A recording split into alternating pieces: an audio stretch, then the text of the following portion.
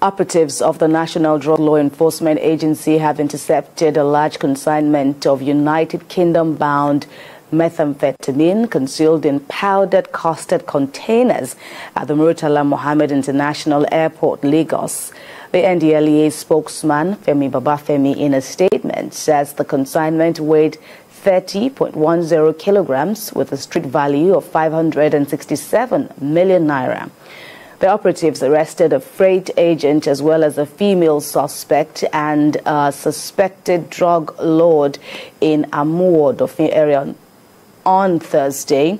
The drug lord was said to have claimed to be a businessman who deals in articles in Onitsha, Anambra State, but investigations reveal he lived with his wife and children in London until last December, when he fled to Nigeria after his involvement in a drug-related offense in the UK.